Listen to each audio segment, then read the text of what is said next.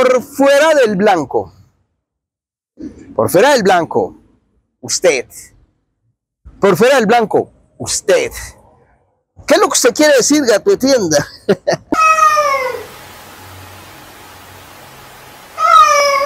El gato mechín. Usted que señalaba, usted que criticaba, usted que censuraba, usted que se iba y buscaba y escudriñaba. Sí, muchas veces decía verdades, pero la gran mayoría, cuando usted coaccionaba para favorecer a su empresa, la empresa de su familia, la de su esposita, la de su familia, señor Carlos Alfredo Croswhithe, usted es un fracasado. Usted es un tipo que se le cae un andén. Usted es un tipo que tenía que gestionar a través de otros porque no ejecutaba. Hoy estás pagando tu propio karma con tu esposa, que le deseo lo mejor a ella, como ser humano, como mujer. Pero usted, que era tan sinvergüenza y señalaba a todo el mundo, usted que era tan sinvergüenza y criticaba a todo el mundo, se las tiraba de honesto y de impoluto.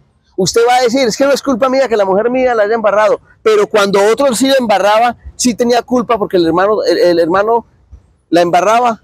Hoy, la vida te está cobrando, Carlos Alfredo Croswhithe, por tus grandes fracasos, por tus grandes palabras, por tus grandes deseos del mal hacia los demás.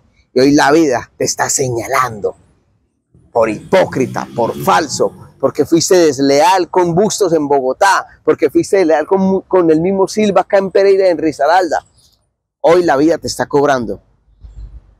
¿Qué va a pasar con Carlos Alfredo Croswhithe? ¿Me va a demandar? No, ahí está el documento de fiscalía, donde hablan de su esposa, de su compañera de toda la vida. Mientras usted hacía por acá, ¿será que ella hacía por allí? Es increíble, ¿no? Croswhithe en el ojo del huracán. Otro fracaso más en su vida. No vaya a tomar decisiones equivocadas, pero hoy vale más una gata ciega. Seguimos creciendo por ustedes y para ustedes. El que no está en la mira es porque no es visible. Hasta luego.